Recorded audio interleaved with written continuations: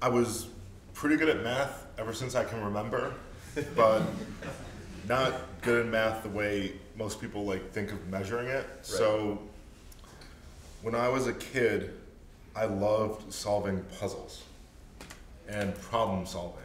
I started playing football in high school. My father was a collegiate football player at the University of Alberta, so I wanted to try it out. And I was not bad at it.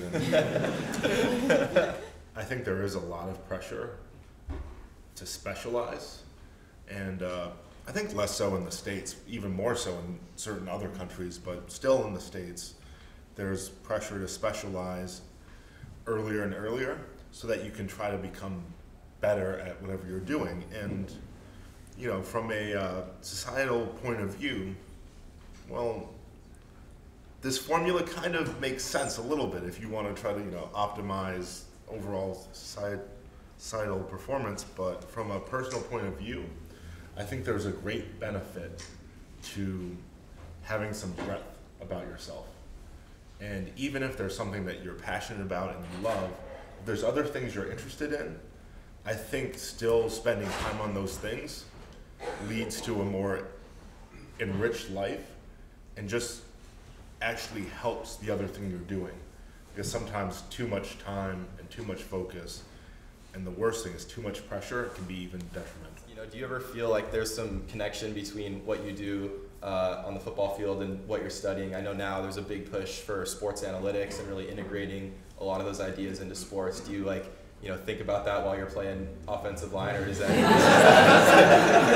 is that something? Or I mean, you know, you talked about how one kind of helps the other. I'm sure it's not that like direct, but do you feel like there is some kind of overlap between both of those two parts?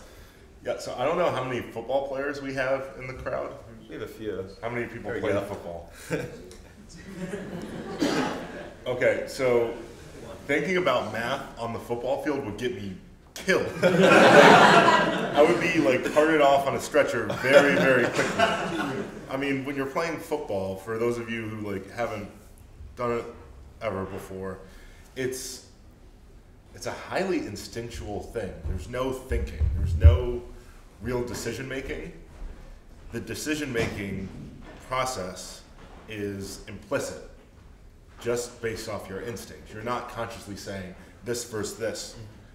Your body is doing these things based off instinct. So what do your teammates think about you doing math and your math course mates think about you playing football? Are they pretty supportive? I think so in college, my football teammates, they thought it was really cool and it was like interesting, and they wanted to like try to talk to me about math and understand what I was doing. Pro football teammates don't care. I mean, it's a job, like it's a profession. You need to like do your job, and it's more or less guys don't care what you do in the off season. I mean, whether, let's be realistic, good or bad, guys more or less don't really care what you do in the off season as long as you know you don't get in too much trouble. You train, you come back ready to play and ready to help the team win. Do you have a moment that you really felt like you're most proud of in terms of math, like a breakthrough moment for you where you were like, wow, I'm really good at this, or I feel really proud of my accomplishment in this? I think the moment I knew I wanted to pursue it further, I was an undergrad at Penn State. At the time, I was majoring in aerospace engineering.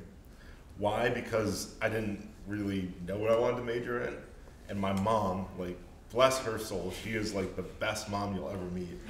But like all overbearing moms, she said, you know, John, you're so good at math, you're so good at physics, you need to be a rocket scientist. And she just like decided this, and she was like, this is what you're majoring in. So I did, and I was taking a course in ordinary differential equations, and we were solving an ODE, and in this process of solving an ODE, we ended up with a fifth order polynomial that we needed to find the roots of. And Jake, what's interesting about fifth order polynomials? There's no closed form solution by radicals. There's no closed form solution by radicals. So he puts this on the board and he asks us to try to find the roots. And you know, he waits for like 30 seconds, and this is him kind of doing a like, you know, fun little side note. Well, actually, you can't. There's no like algorithm to do this. And well, here I am, you know, bushy-tailed like freshman. Raise my hand. And he looks at me and he's like, "Why are you raising your hand?" And he calls on me. And I tell him the 5 roots. And then he looks at me even worse. And he's like, "Well, how'd you do that?" And I said, "Well, you know, I just kind of more or less factored it." And he said, "You should be a math major." So I became a You're a math person, and you somehow, for some reason, decide you want to read a paper of mine, which you do you. Spectral bisection of graphs and connectedness. It's clean. There's not too much like high level stuff that you're going to look at and say, "Wait, what's this? What's that?" And it's a very elegant proof, and I recommend it. So I know you had mentioned before the moment where you realized that you should pursue math further. Was there a moment at which you decided you should pursue football further? And if so, what was that moment? By football further, you mean like pro football? Yeah. Okay, so my junior year just got done. I was all Big Ten at the time, and I was like really happy that I was all Big Ten. And I remember like we had one of our seniors, he graduated and he was entering the draft. And him and I, we were both linemen, we were talking to my offensive line coach. He was giving this guy advice about like, you know, things for the draft.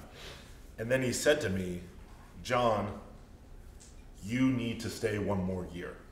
It'll be really good for like your draft stock. You need to stay."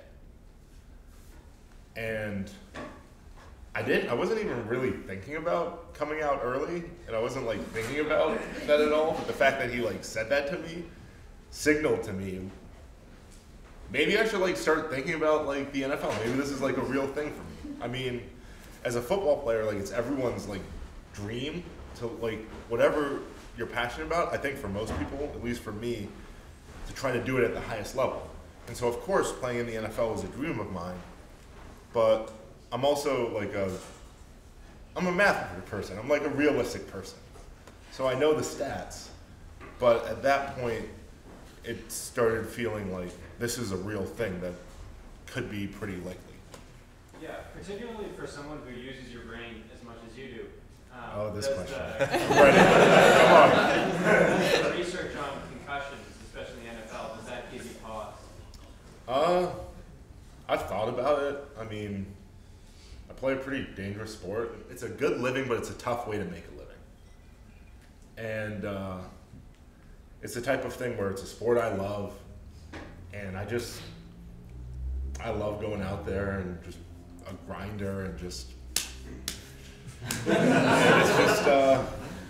it's just one of those things where I understand probably might not be the best decision for me, but somehow just something like fundamental and primal in me just like feeds off of it.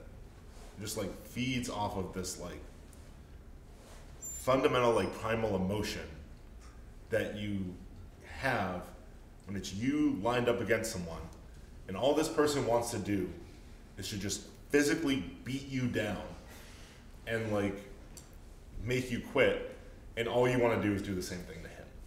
And it's a really interesting thing. And yeah, if I have like sons, I would never want my son playing pro football. I don't want like my children to have the life I want my children to have like an easy life. And yeah, but this is the life I like for me. So since you said anything, is Joe Flacco an elite quarterback?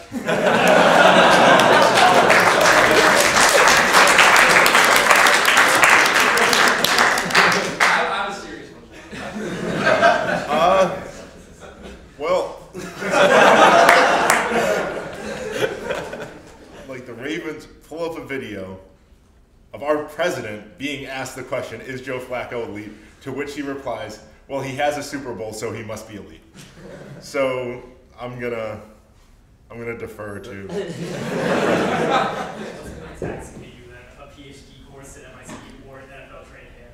NFL training camp. Like, if you were like, John, you know what?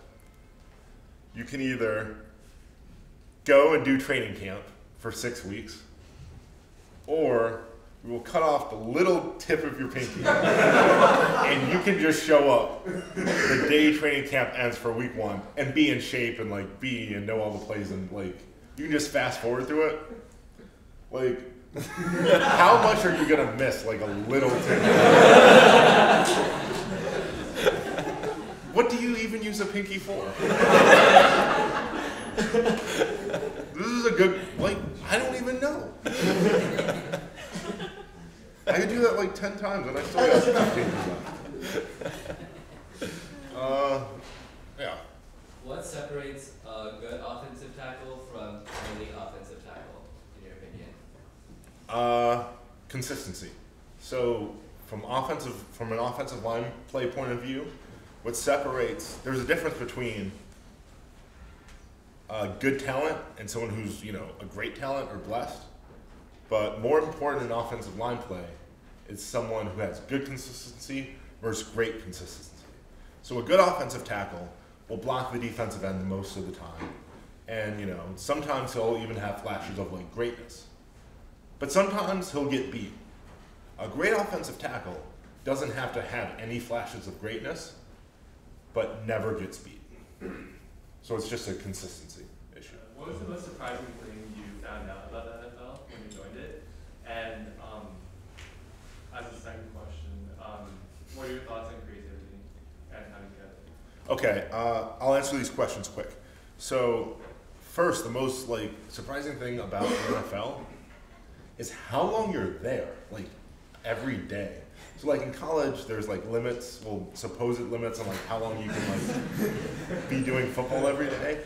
In the NFL, like I really had to get used to the fact that, okay, this is a like 8 to 5 job, like 8-hour day, 1 hour lunch, and like I'm doing football related things for like a legit 8-hour job. And your second question was creativity. And I don't remember exactly the details, but I will say I put creativity in very high esteem. And I think one of the kind of faults of a lot of kind of education structures, especially mathematically, is they push knowing certain things and knowing how to do certain things, but they don't push creativity, quantitative reasoning, and original thinking to think about how to do certain things, which I think is actually more important than knowing just like a formula for how to do things. Well, thanks everyone for coming out. Let's give a big round of applause.